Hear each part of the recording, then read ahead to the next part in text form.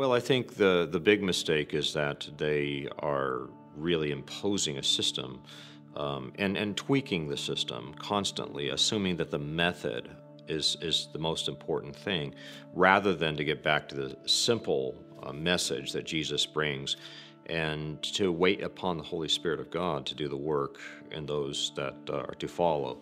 So there's, I think, too much man orientation, too much tweaking of the process, also a lack of intentionality, a lack of intensiveness.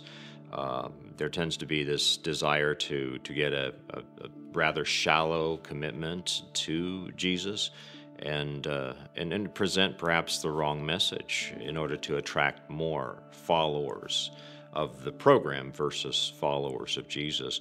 So, and I think they miss the major message of what it is to be a disciple, and that is to receive the words, repent of our sins, and turn in faith to Jesus Christ. Also, there's a separation of what I would call evangelism and discipleship, in which there's maybe an initial message of faith, repentance, but then there is a continual process in which we're discipling people in the ways of Christ and encouraging an ongoing trust and life of repentance.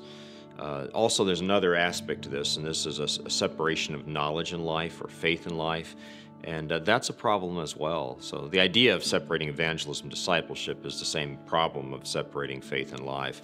The idea that you can believe or you can know something about Jesus, but it doesn't really reflect itself in our manner of life. So that's been a real problem, and it's created a shallow church, a watered-down church.